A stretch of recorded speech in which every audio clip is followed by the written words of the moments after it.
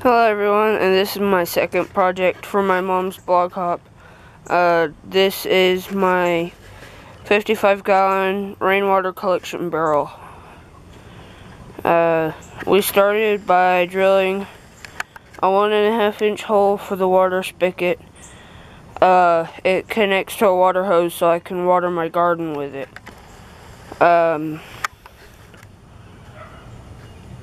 It is placed below the crook of my house, so when the water starts coming down off the roof, it flows right into that water barrel.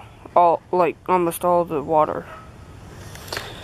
And last week we had lots and lots of rain, which was very good because my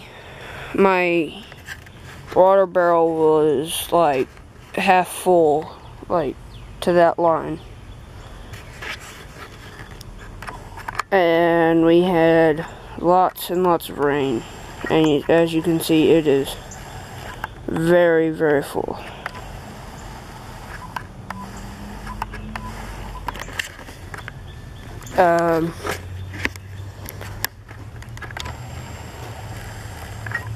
The funny thing is that when we were drilling this hole down here for the water spigot,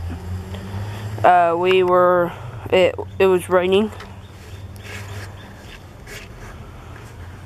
so that's that.